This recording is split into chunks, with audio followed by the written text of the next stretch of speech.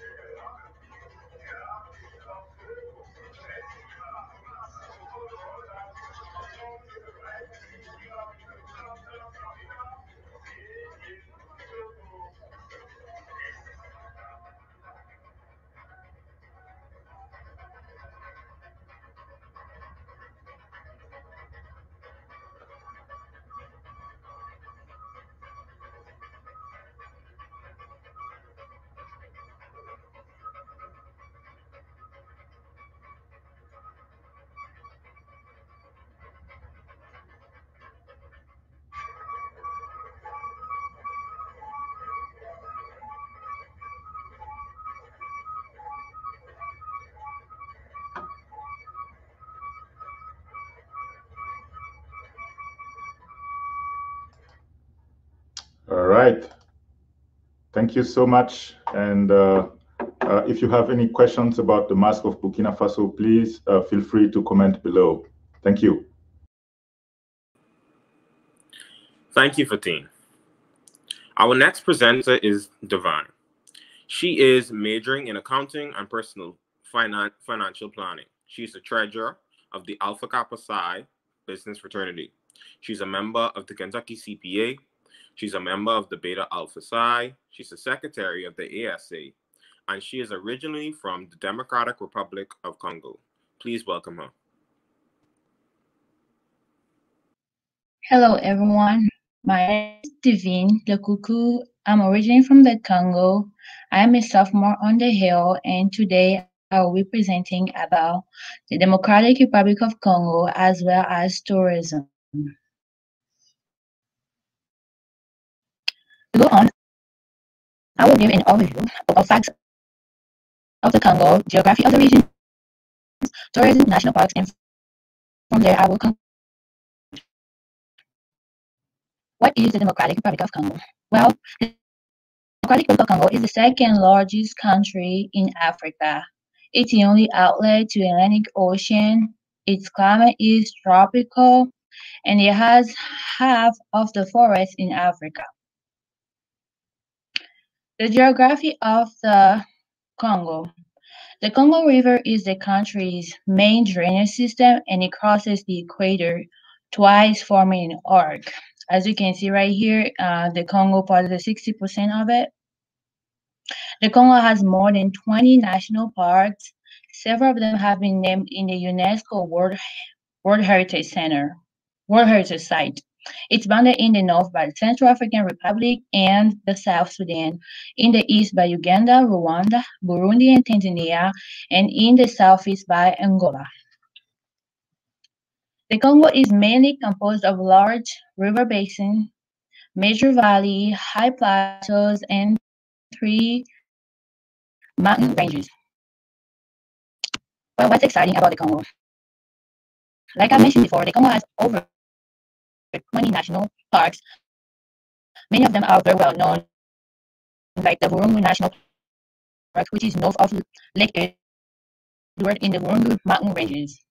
It houses 2 active volcanoes, the Nyiragongo and the Yamuhagira. It also is home to gorillas, border monkeys, and chimpanzees. From there, we have the Bahamba National Park, which is situated near the South Sudanese border. It houses the important species like the endangered white rhinoceroses. We have the Kahuzi-Biego National Park, which is in North Kivu province.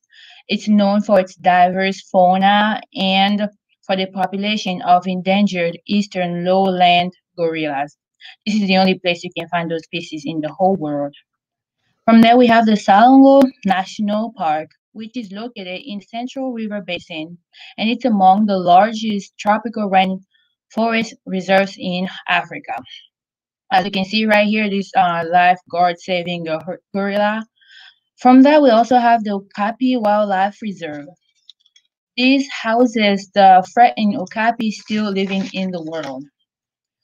Other national parks we have are the Maiku, Upembe, and Kundalunga. Except from the national park, we also have very exciting rivers and lakes. Like I mentioned before, the Congo River is the country's main drainage system. Except from that river, we also have many lakes like Lake Kivu, pictures on the left. We also have Lake Maindombe, Lake Tanganyika, which houses the jellyfish. And we have Lake Mweru and Lake Edward. From lakes, we also have some very exciting cities people can visit as well. We have the city of Goma pictured here. On the left, you can see the city at night, and then on the right is the city during the day. This city is known as a tourist city. This is where many people go to visit and get a little warm about the country. This is the city of Lubumbashi. This city is the industrial city. It's where many of the natural resources are found. And from there, we have the city of Kinshasa, which is the capital of the country. It's home to many administrative offices and many cultural resources. Like I mentioned before, we have many volcanoes, but the two active I mentioned before, you can see them pictures right here. Thank you. And if you have any question, you can put them in the comment below.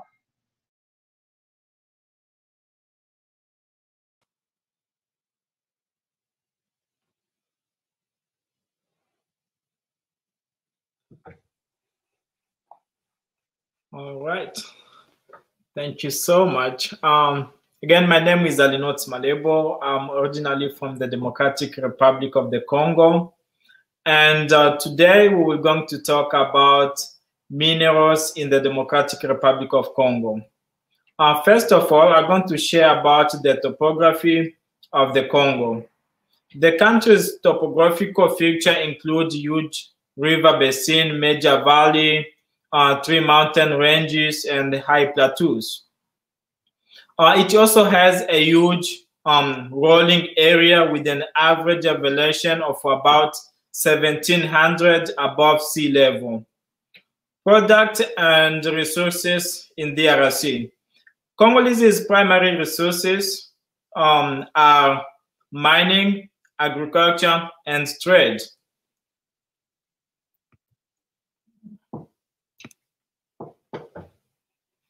Let's go to the next slide.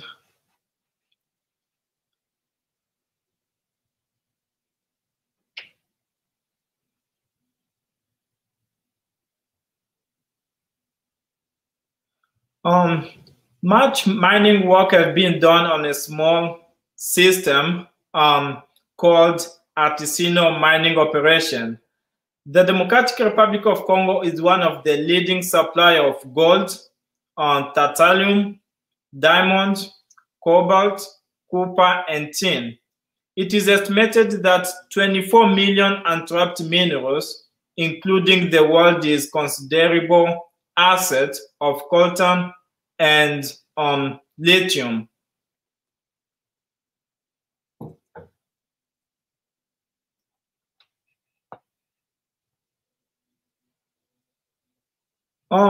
In 2017, it was recorded that the country's product export to different destinations, in which 45.6% of it goes to European Union, 28.2% to China, 21.3% to South Africa, while 4.9% goes to other parts of the world.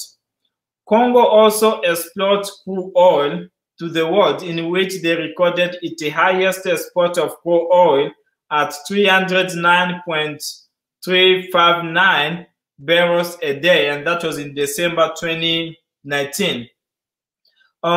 That record increased from the preview number of 307.110 barrels a day in December 2018.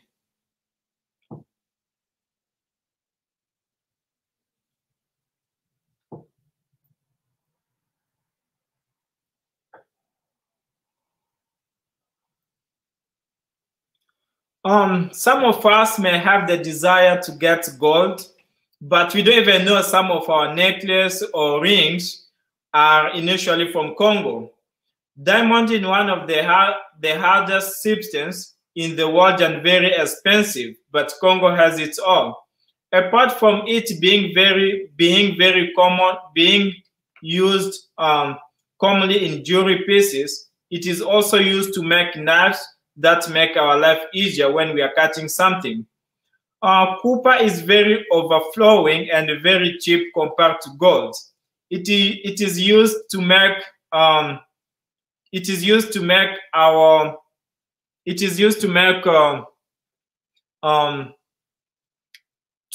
power wires that are commonly used worldwide. We also have lithium, is the main components to make various types of batteries that are commonly used to power up our mobile devices. Now we're going to talk about some of the mining company in the DRC Congo. Kibali mining in DRC Congo is located in northeast of Kisangani region. It has an annual production of 814,000 ounces in financial year of 2019. We also have GECAMIN, which is La Générale de Carrière des Mines, that is in French. It is another mining company. Its mineral production includes copper and cobalt. It produced about 36,000 tons of copper and 1,500 of cobalt. That was in 2020. And its project is operated in Kitangana region, and its office is registered in Lubumbashi, and that is the city of Lubumbashi, as you can see. So that is the end of my presentation. Again, if you have any question, please feel free to put that in the comment section below. Thank you.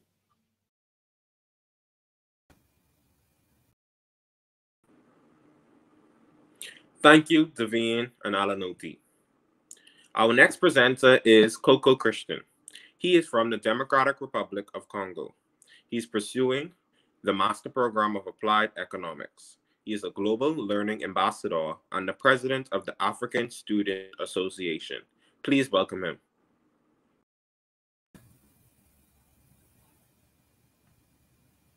Hi, everyone. I'm super excited to share about two rival dressing styles of Congolese that became cultural heritage. Today, I'm going to talk about the Abacost and Lassap.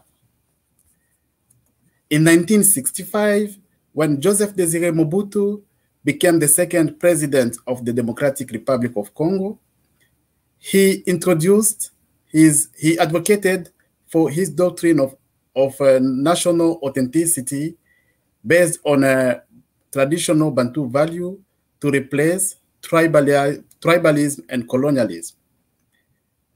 He changed the name of the country to Zaire. He officially changed his name of Joseph Désiré Mobutu to Mobutu Sese Seko Kukungwendu wa Zabanga, which means the all-conquering warrior who goes from triumph to triumph. He abolished Christian names.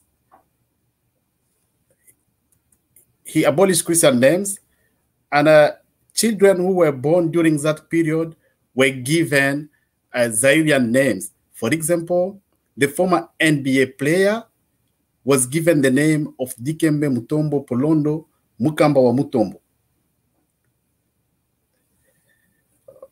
He outlawed the accidental suit worn with tie and shirt, and he introduced the Abacost, which was worn without tie and shirt, and he made it the official national clothing.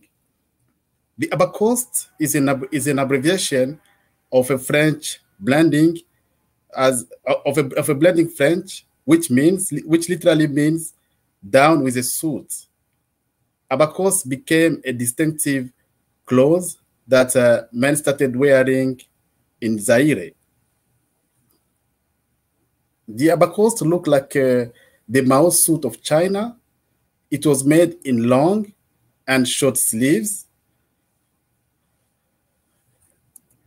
The Abacost has influenced African and Western clothing. And today, the Abacost is part of the cultural heritage of Congo. On this picture, you can see the two presidents of Congo, Democratic Republic of Congo, and Congo Brazzaville wearing the Abacost. The next one is Lassap.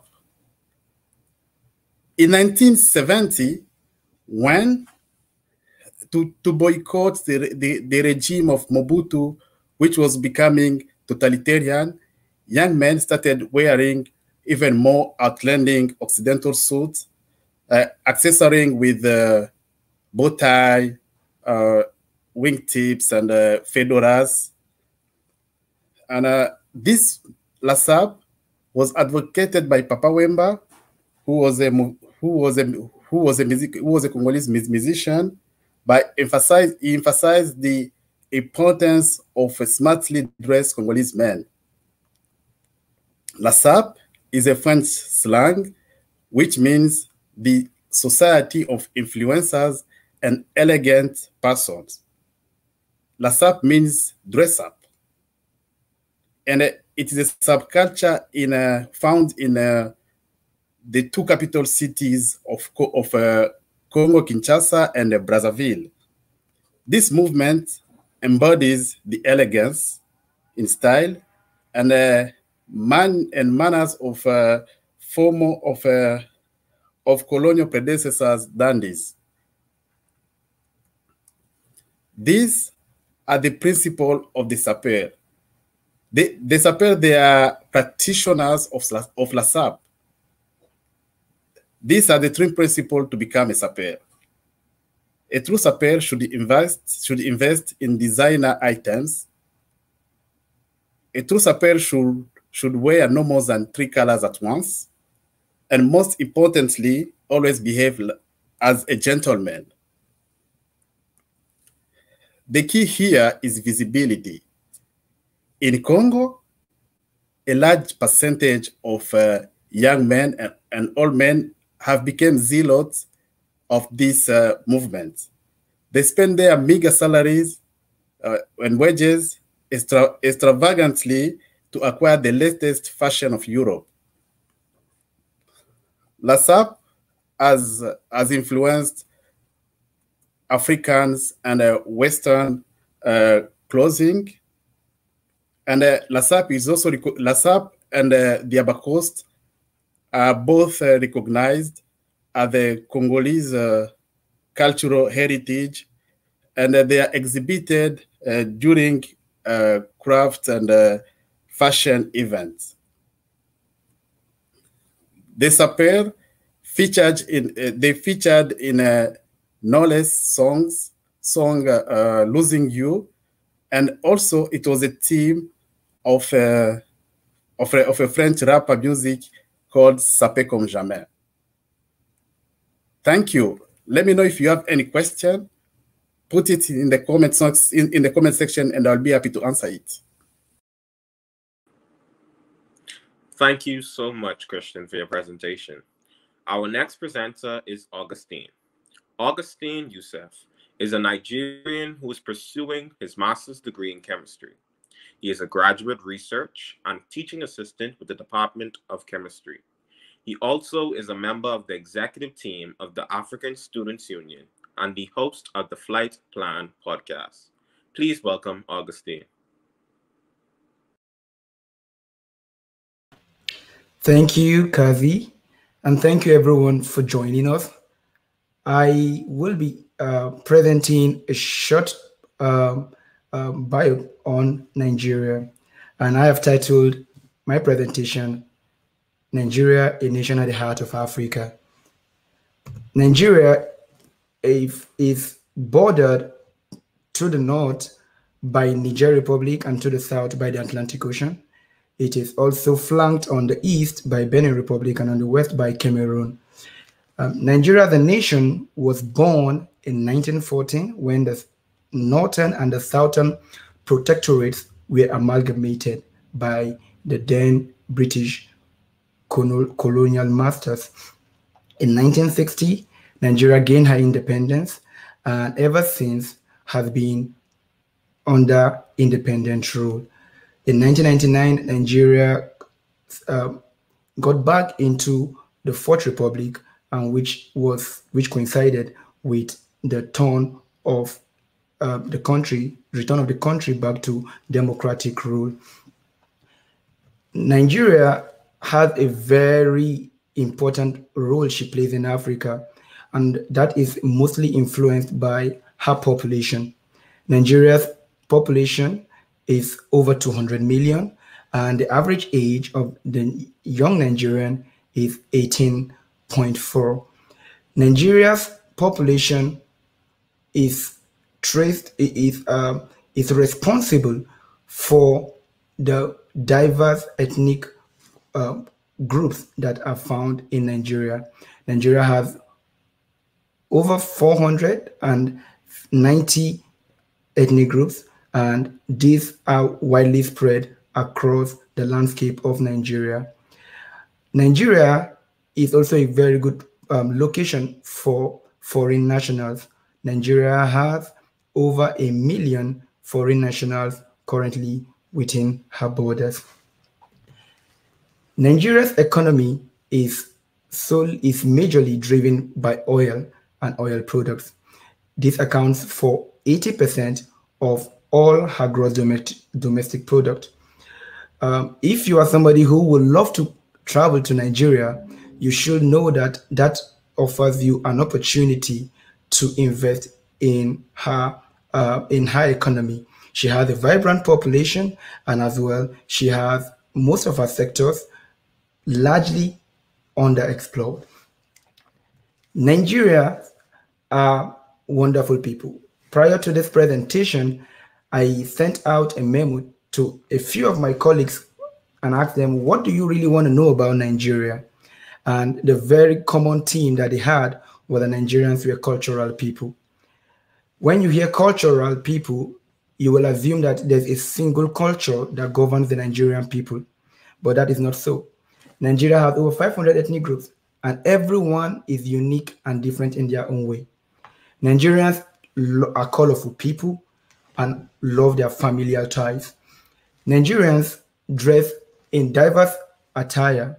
They dress in agbada, like what I am putting on today, and that is what majorly men and a few wealthy people tend to put on to social functions.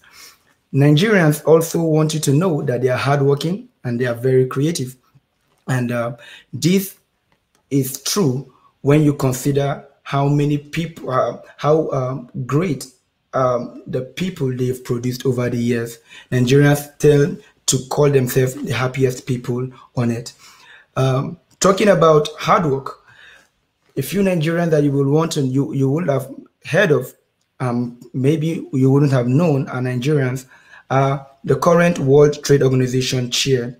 Her name is Ngozi Okonjo-Iweala, and she currently heads the World Trade Organization. Also, the wealthiest black man in the world is a Nigerian. His name is Aliko Dangote, and he is known for, apart from his business skills, he's also known for his effort to eradicating polio and other childhood infections.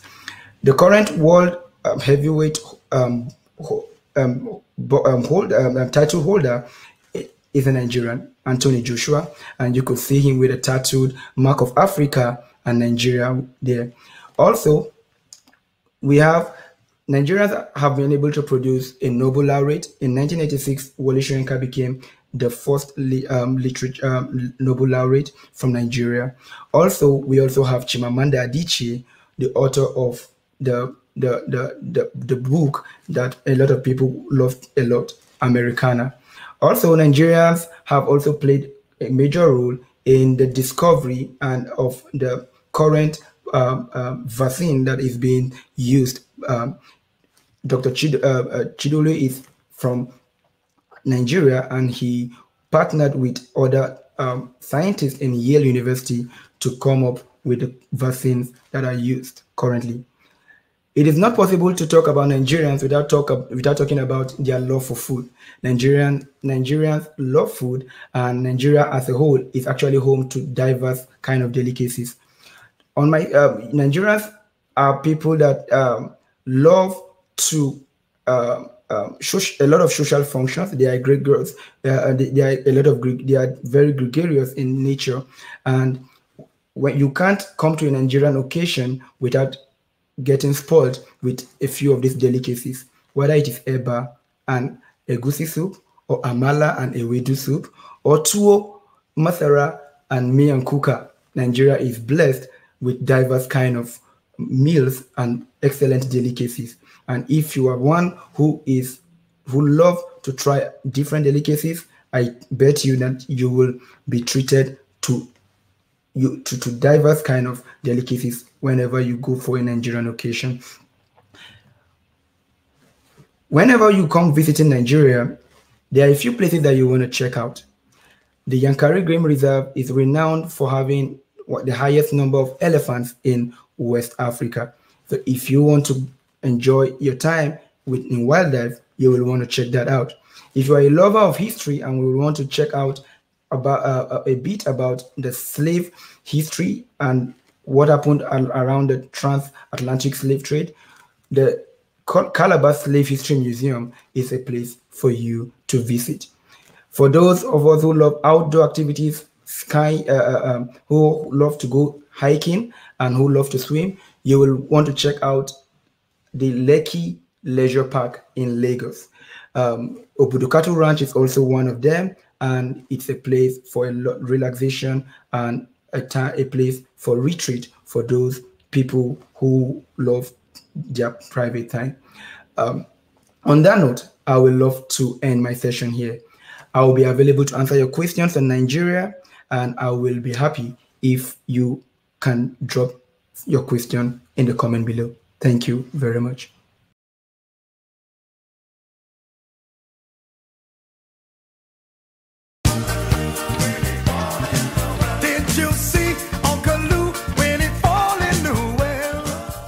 When you think of sun, sand, sea, the most beautiful attraction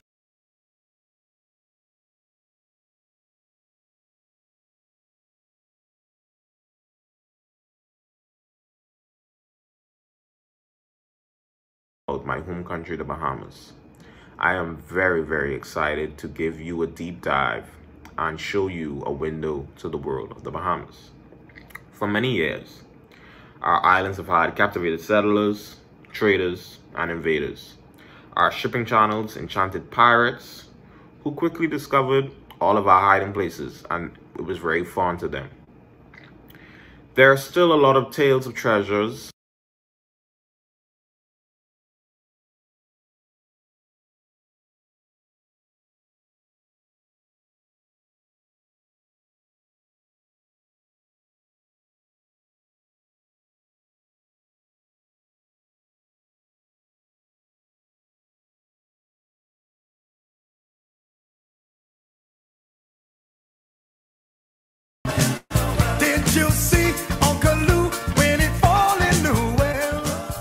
When you think of sun, sand, sea, the most beautiful attractions in the world, you think of the Bahamas.